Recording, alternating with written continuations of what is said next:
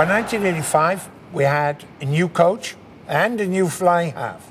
Mick Doyle had taken over and in the autumn had picked a team without a place kicker. It was an extraordinary selection. And then by fortuitous circumstances against Australia, Michael Kiernan became the place kicker for Ireland. And he was to have a dramatic effect in the home championship of that year when we won that second Triple Crown of the 80s. It opened in Murrayfield and it looked as if we were dead in the water. And then just in those final minutes, one of the finest tries probably in the history of Irish rugby. Brian Spillane was enormous on the left-hand side of the pitch, keeping the ball in play. Then the wonderful hands of Paul Dean at fly half. And then Trevor England on that switch, scoring the great try in the corner to win the match for Ireland. Nobody again thinking, of course, about an elusive Triple Crown. But interestingly, snow and ice in Dublin had cancelled the England game. So we had to go to Wales. Kieran Fitzgerald is proving yet again what a great leader he is. And there's that marvellous moment before the Welsh game where the team link arms. Now it's pretty common practice for teams to go into huddles and to link arms for anthems. Not so in those days. Fitzgerald knew he was bringing his team into Cardiff, a cauldron for Ireland, a graveyard for Irish hopes in the past.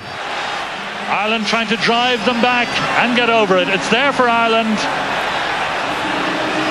Bradley, Dean on the straight burst, feeds it to Bradley.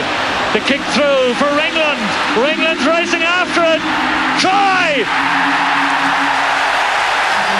England's done it again. They're going to try the push over, but they can't get up the momentum. Davies runs on the short side. This is Davis. Out to Lewis. He's in! Beautiful try! Bradley now to Dean. Dean to Ringland.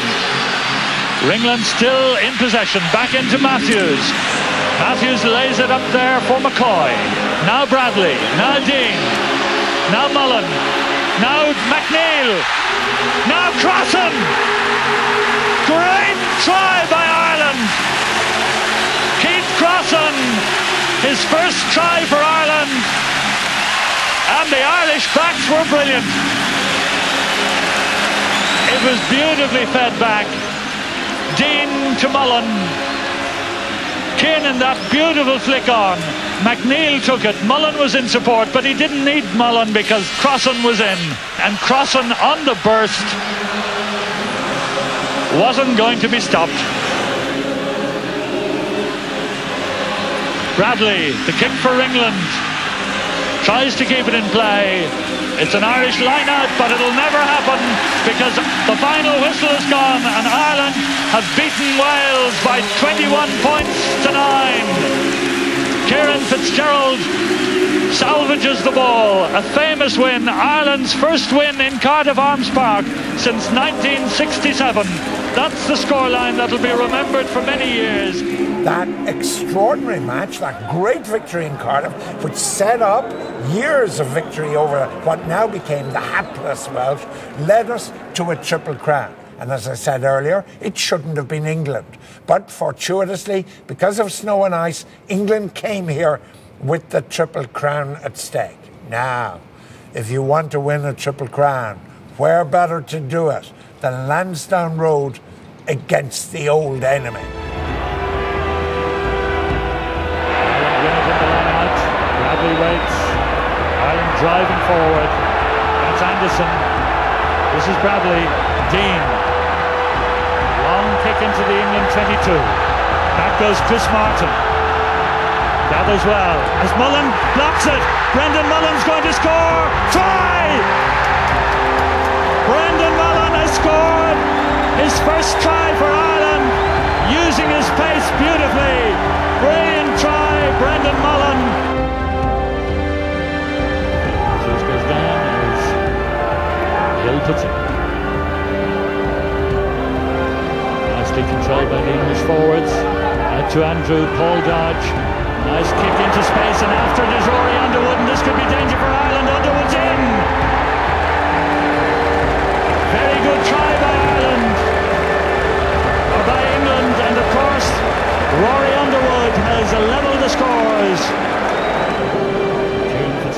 wants his team to steady down, play it carefully and concentrate.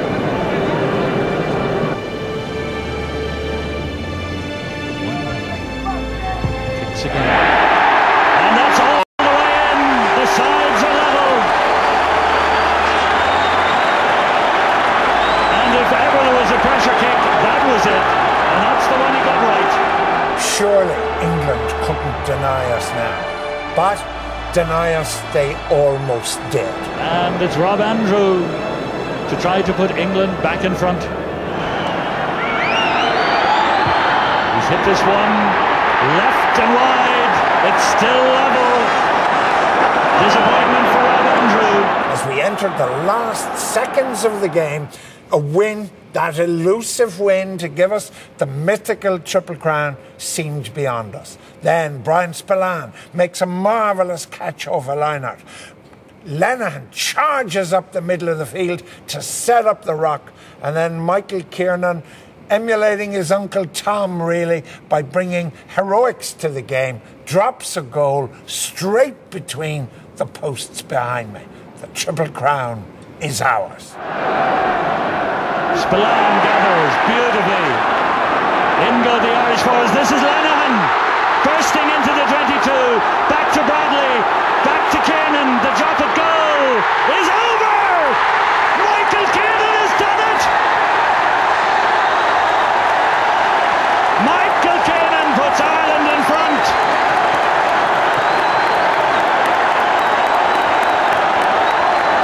And look at this for a charge by the Irish forwards. Donald Lennon it was. McCoy was with him.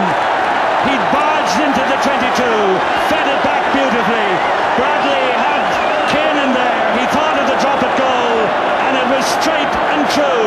And Michael Kiernan has put Ireland on the Triple Crown trail. Well, we've had some excitement in the last 5 minutes of this game, but I can't remember anything quite as dramatic as this. The whistle's gone. Ireland have done it. 13 points to 10.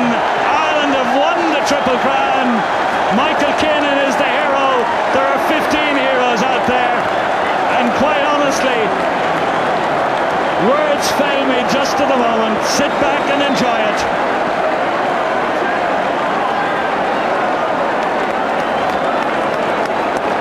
We all put ourselves into the team.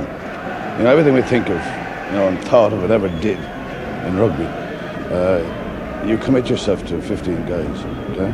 And they to each other. And that's what the team is about.